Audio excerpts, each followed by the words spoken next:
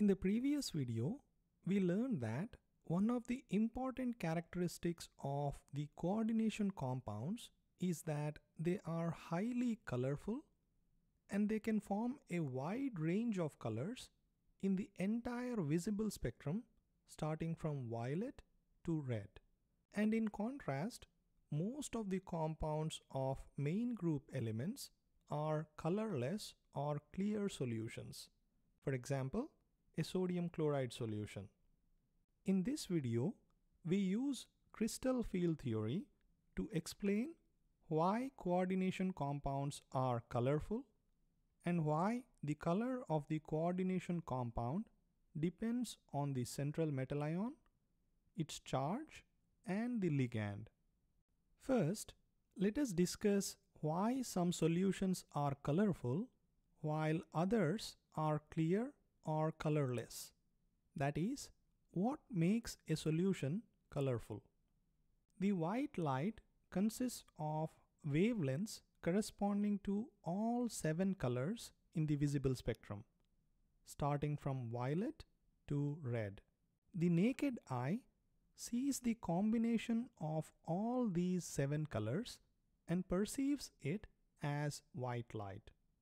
Let us say we pass a beam of white light through a solution which does not absorb the visible light at all or absorbs it very weakly. The light that is coming out of this solution contains all 7 colors, also known as white light. As a result, the naked eye sees the solution as clear or colorless. Let us say we have another solution, and this solution absorbs all the wavelengths of visible light. In this case, the solution appears black or gray. In between these two extremes, what if a solution absorbs highly around one wavelength or one color and transmits all the remaining wavelengths? What happens in that case? Let us say a solution absorbs the wavelengths around red color. The light that is coming out of the solution, that is, the light that is transmitted, no longer contains the wavelengths around red color. Therefore, it does not appear as white light. The remaining wavelengths that are coming out of the solution together appear as some different color. In this case, it appears as green color. As a result, the solution appears to be green in color. The color that is absorbed and the color that is transmitted are said to be complementary colors to each other. In this case, red and green color are complementary. If a solution absorbs red color, it appears green, and vice versa. A list of all complementary colors can be remembered by drawing a color wheel. First, we draw a circle and divide it into 6 equal parts as shown. Assign one color in the visible spectrum for each part of the circle, leaving the color indigo: violet, blue, green, yellow, orange, red. This is called as color wheel, and it gives the relation between the color absorbed and the color transmitted, which are on the opposite sides of the circle. For example, blue and orange are complementary colors. Red and green are complementary colors. Leaves look green because they absorb its complementary color, which is red. Now, let us apply this to coordination compounds. The complex ion hexa-aqua titanium 3+ is violet in color, and based on what we discussed, the complex ion absorbs the color that is complementary to violet, that is, the wavelengths around yellow color. So the question is, why the hexa-aqua titanium 3 plus ion absorbs wavelengths around yellow color. The energy of the absorbed photon must do something inside the complex. In the atomic structure chapter, we learned that an absorbed photon can excite an electron from a lower energy level to a higher energy level of an atom. A similar kind of electronic transition is what happens inside the titanium 3 plus ion when it absorbs a photon. The titanium 3 plus ion in the complex has an electronic configuration of argon 3d1. And based on the crystal field theory, in presence of ligands, the d orbitals of the central metal ion split into T2g and Eg orbitals, and the lone d electron in the titanium 3 plus ion is in the T2g orbitals in its ground state. When this complex ion absorbs a photon, the electron gets excited from a T2g orbital to an Eg orbital. This is called as d-d electron transition. And the transition happens because of the absorbed yellow photon. We discussed earlier in the course that for a particular photon to be absorbed, the energy of the photon should be exactly equal to the energy gap between the initial and final energy levels. In this case, the energy of the photon should be equal to the energy difference between the T2g and Eg orbitals.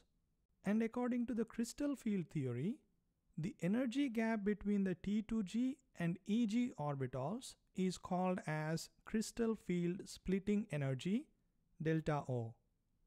Therefore, we can write energy of photon is equal to delta O.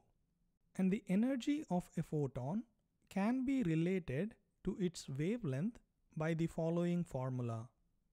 E photon is equal to hc over lambda photon, where h is the Planck's constant and c is the velocity of light. From these two equations, we can write crystal field splitting energy delta naught is equal to hc over lambda of photon absorbed. So, if we know the crystal field splitting energy for a complex, we can calculate the wavelength of the photon it absorbs using above equation. And if we know the wavelength of the color it absorbs, we can determine the color of the coordination complex using the color wheel. In conclusion, we can say that the color of the complex depends on the crystal field splitting energy. And the factors that can alter the crystal field splitting energy can also change the color of the complex. Now, let us try to answer the questions raised at the beginning of this video. Question number 1. Why the coordination compounds are colorful while the compounds of main group elements are clear or colorless? The answer is the color of the coordination complexes arise because of the transfer of d electrons from T2g orbitals to Eg orbitals. And the d orbitals in the main group elements do not undergo splitting because there are no ligands present. Question number 2. Why the color of the coordination complex changes with the central metal ion, its charge, and ligands? Earlier, we discussed that the color of the coordination complex depends on crystal field splitting energy. And the crystal field splitting energy of a coordination complex varies with central metal ion, charge, and ligands. Therefore, the color also changes. In terms of charge, as the positive charge on the central metal ion increases, the ligands move closer, which increases the repulsion between the ligands and d orbitals. As a result, the crystal field splitting energy increases, and the wavelength of the color that the compound absorbs decreases. In terms of ligands, as the field strength of the ligand increases, the repulsion between the ligands and d orbitals increases. As a result, the crystal field splitting energy increases, and the wavelength of the color that the compound absorbs decreases. These are the specific learning objectives for this video. Examine how crystal field theory can be used to explain the optical properties of coordination complexes, and explain the origin of color in terms of oxidation states and ligands.